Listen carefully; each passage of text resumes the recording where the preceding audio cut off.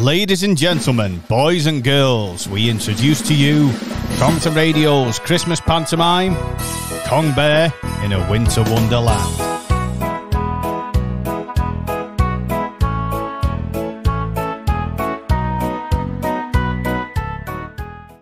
Cong Bear of Congleton is a 6-foot talking bear. He lives in the bear sanctuary in the little town of Congleton. Cong Bear is a very caring bear. He cares about all creatures, great and small, as well as the countryside and the environment. He is known worldwide as an eco-icon and for his kindness and love to all.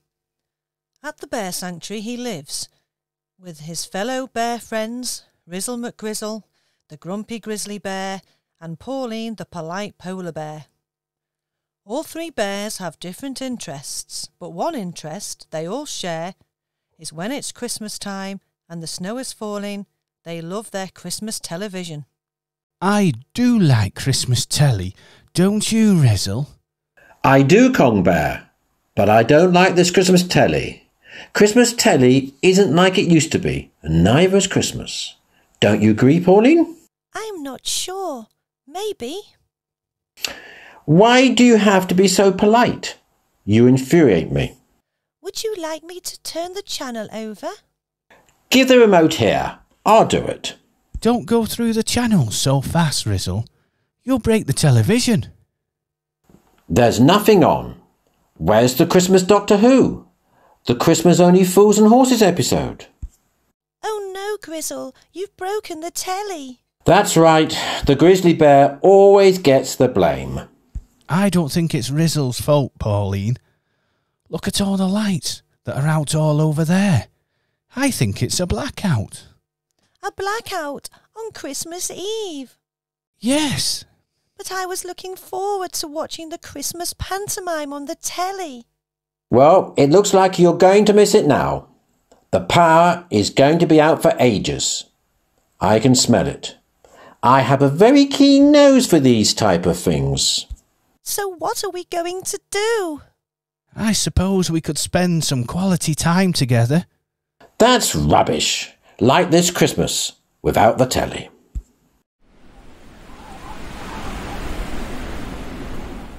It was a cold night as the wind and snow battered the home of Cong Bear and his friends. And although there was a chill in the air, Cong Bear found himself quite warm under his blanket in front of the blank television screen.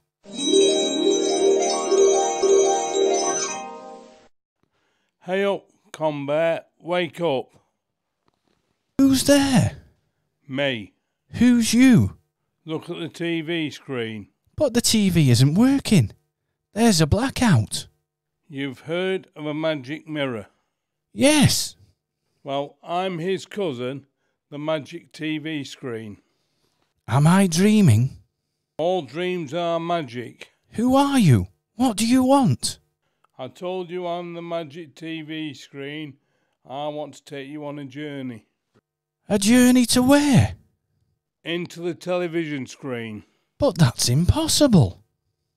Where am I? You're in TV land. There's no such place. And yet here you are in it. Cong Bear was sure he was dreaming, for only in dreams could cartoons walk side by side with real-life people. He saw a giant cartoon mouse and duck, both wearing clothes, decorating an equally cartoon but rather splendid Christmas tree. But behind the Christmas tree, a gigantic digger loomed.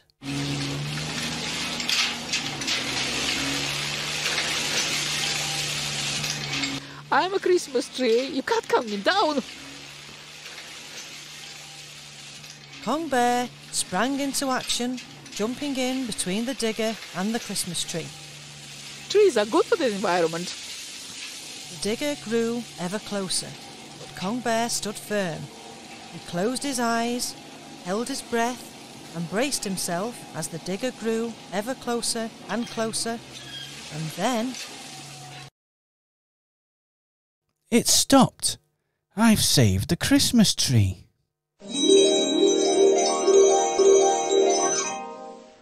You have my heart racing there, and I haven't even got a heart.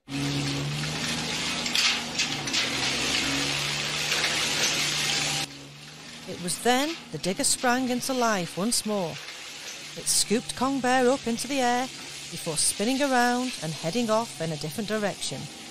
A direction where a cliff awaited. Put me down! Cong Bear began to regret his words. As the digger stopped on the edge of the cliff, it began to tip Cong Bear over the edge of the cliff. Forget what I said. Don't put me down. But it was too late. The digger tipped him over the edge, sending Cong Bear hurtling towards the ground from 500 feet. As Cong Bear hurtled to the ground, all seemed lost until a blue box appeared from nowhere.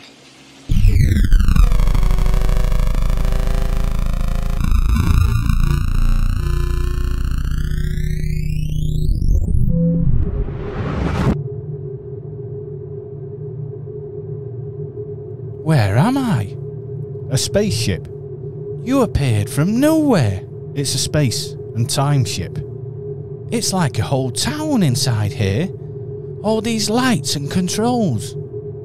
You've noticed. That must mean you're okay. Who are you? That's a good question. I know who I was. I'm just not quite sure who I am now. That's the problem with change. A few hours ago, I was someone else. Or rather, I looked like somebody else. And then boom, here I am. Lost my memory, I look different, and I've forgotten how to fly my ship. I've even forgotten the name of my ship. If it ever had a name. If you don't know how to fly this thing, what's stopping us from crashing? That's a good point. What's that flashing light? I know what that light means. It means we're crashing. Hold on.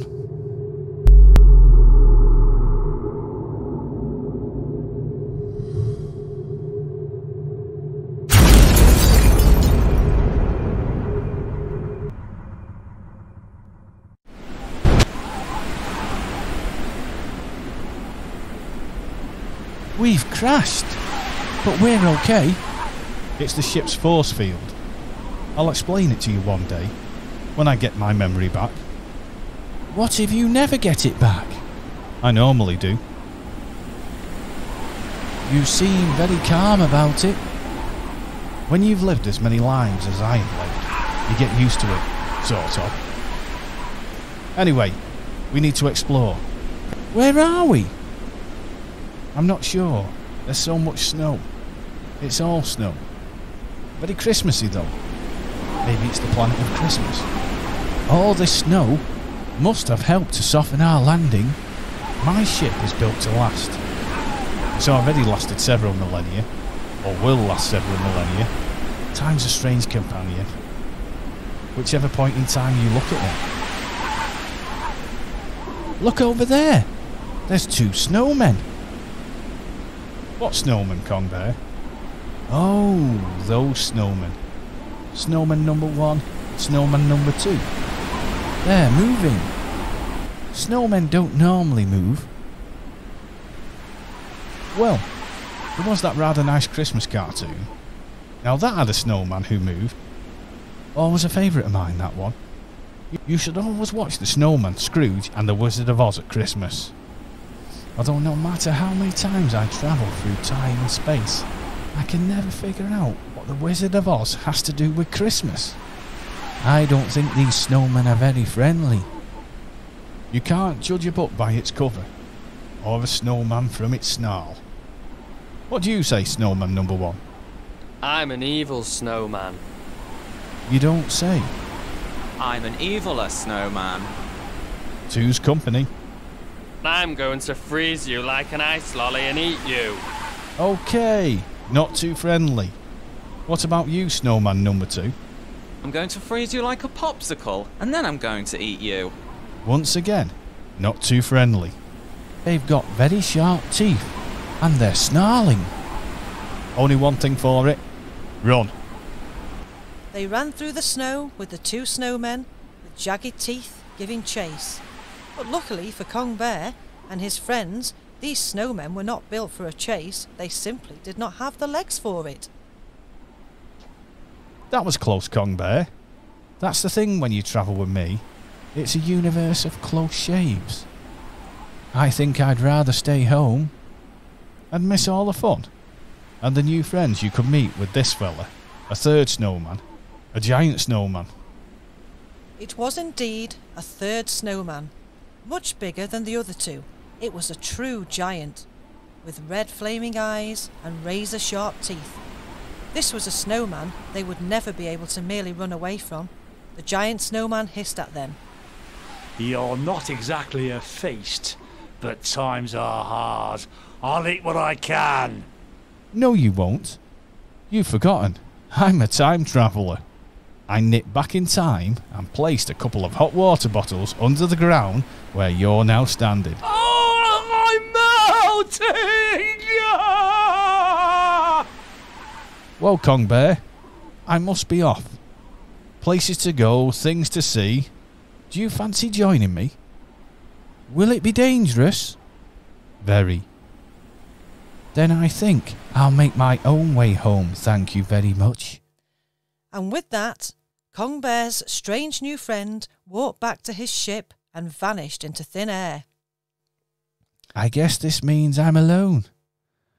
How will I get home now? Wait a second, I've walked onto ice. I'd better be very careful. I could be in real trouble here, for if the ice was to break...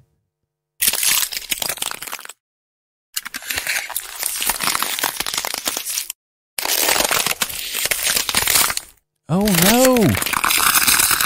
The ice cracked and Cong Bear began to fall into the icy water below. But before he did, the magic TV screen swooped down from the air. Hello, Cong Bear. Magic TV screen?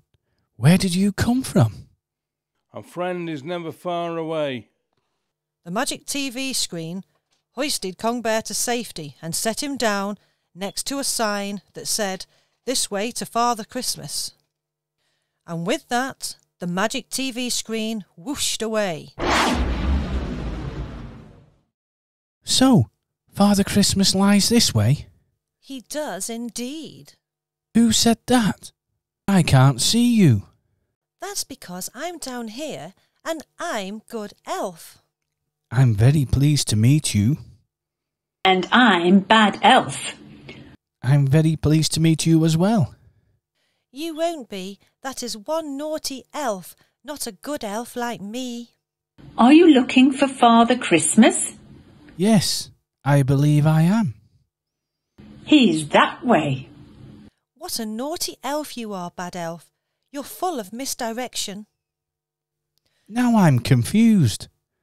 I don't know which way to go. As Cong Bear stood, looking confused, as a large pink cat with a huge grin appeared, floating in mid-air, to add to all the confusion. Oh, hey up, fella. How you doing? And you are? I'm the Cheshire Cat. I don't mean to be rude, but you don't sound as if you come from Cheshire. Oh, that is rather rude.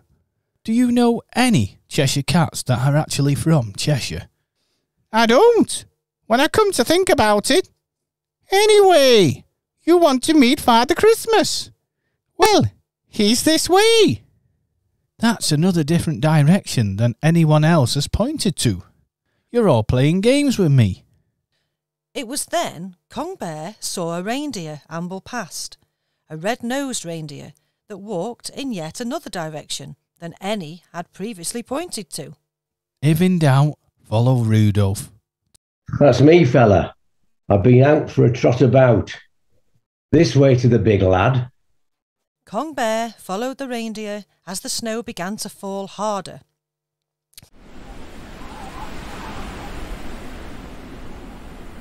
Visibility's getting bad. It's a good job I've got my big, bright red nose to lead us. As the blizzard raged harder, Cong Bear found it even harder to see, even with Rudolph's guiding light helping. Up ahead, he could just about make out some shapes. As he got closer, Cong Bear realised they were life-size toy soldiers. Halt! State your name and intention. I'm Cong Bear. I'm here to see Father Christmas. I've never heard of you before. Father Christmas does not accept visitors. Oh, you've heard of Cong Bear. He's known the world over for being an eco-icon. No, sorry. You're joking.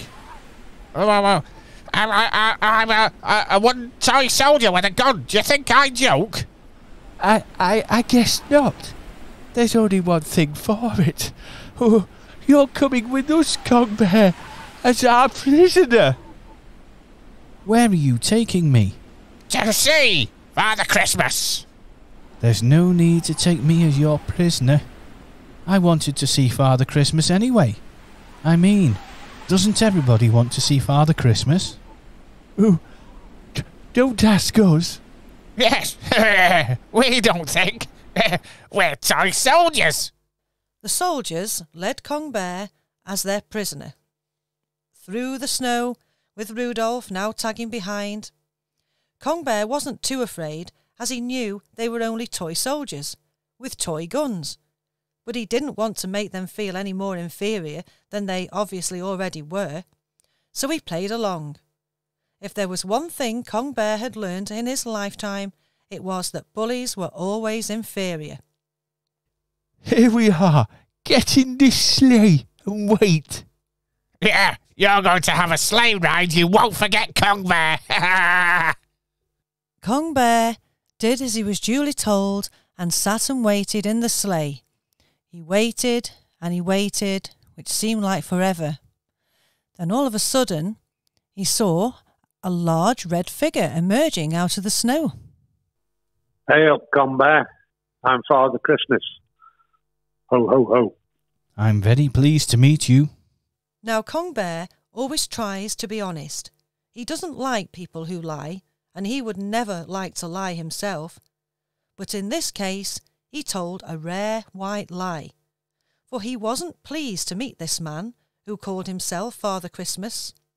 For you see, Cong Bear could sense there was something a little off about this Father Christmas.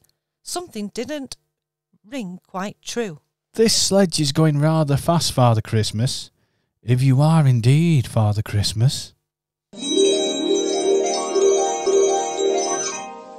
Don't worry, Cong Bear, I've got you.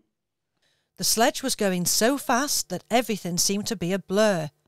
The magic TV screen started to glow.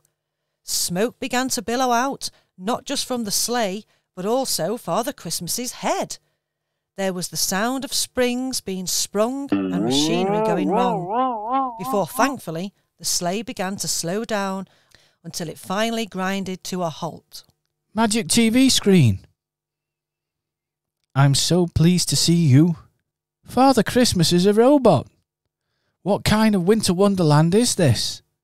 The magic TV screen took up the reins of the sleigh, and the next second they were up in the air. They flew towards a magical palace, swooping around its magnificent towers before the magic TV screen gently brought the sleigh down to land. Watching them was a beautiful lady, a princess with golden hair. You have to help me, Cong Bear.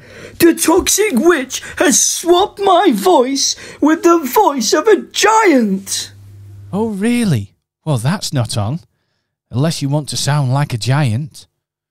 I do not. I most certainly do not. Do you realise it's a Christmas ball tonight? My wicked stepsisters will be there, as well as my husband-to-be, Prince Charming. I hope you have a lovely time. Well, I'm not likely to until I get my own voice back. I like my own voice. Prince Charming likes my own voice. I mean, how will it sound if I whisper into his ear that I can't wait to be married to him in this voice? I'm sure he'll love you all the same. After all, you're still you. I think the toxic witch is even worse than my wicked stepmother. Who exactly is the toxic witch? She's the wicked witch's sister, and both cousins to my wicked stepmother. Pantomime Land is a small world. Do you know why all the toxic witch is the worst witch of them all? Because she's just so toxic. She likes to pollute rivers and seas. She likes to harm the environment. She's the opposite of you, Cong Bear. I'd hate to think what she'd do to you if she ever met you. What you with being such an eco-icon. Cong Bear was counting his blessings that he hadn't met the toxic witch, nor did he ever want to meet the toxic witch. It was then he noticed text appear on the magic TV screen. It read, "Don't say anything, Cong Bear. We have to help Cinderella. Hold tight." Cong Bear wasn't holding tight when the magic TV screen whipped him up into the air and placed him back down in a faraway land. What happened to your voice magic TV screen? Words flashed up on the magic TV screen again. "I'm losing power." And all of a sudden, the magic TV screen went black. It's the power cuts. He has no power. None of us have any power. Look at the land around you. The colour has drained from it. We are plunged into darkness.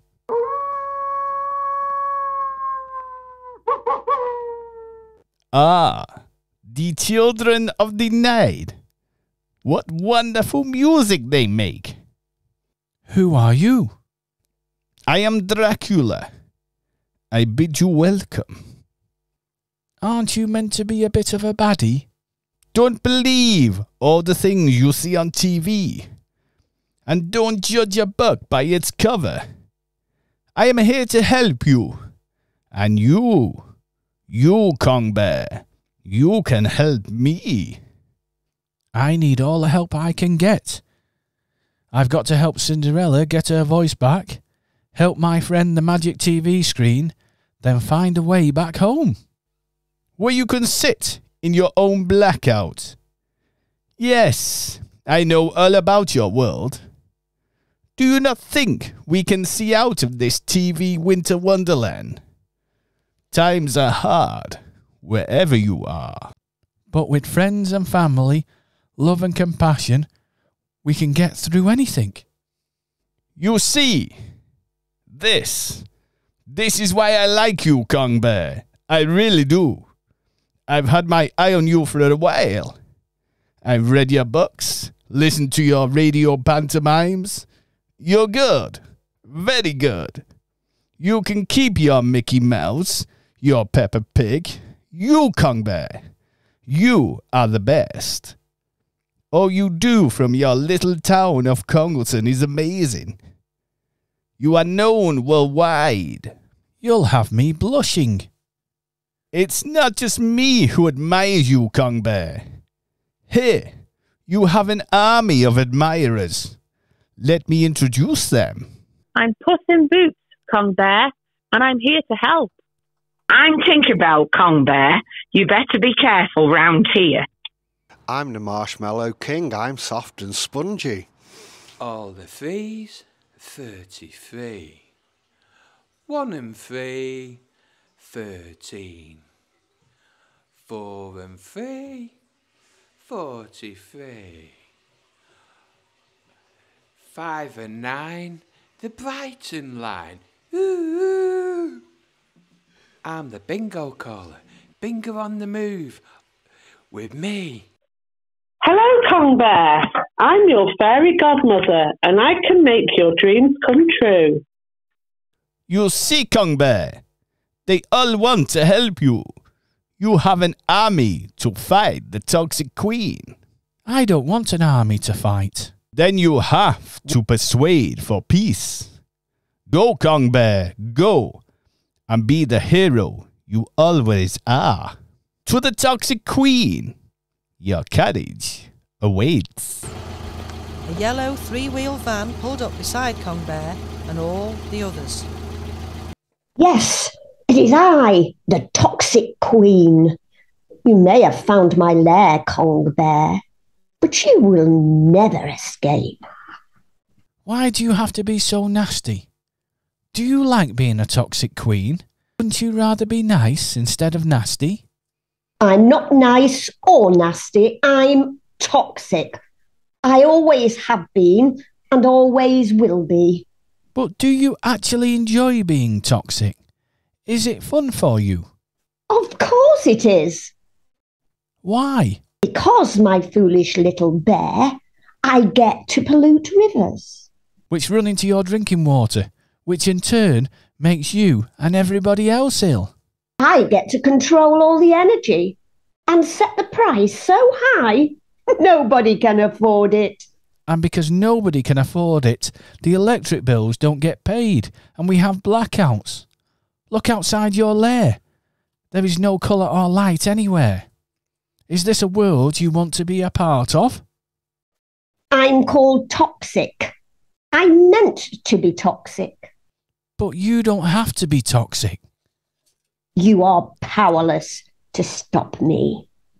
I can stop you, toxic queen, but not by fighting you, but offering the hand of friendship.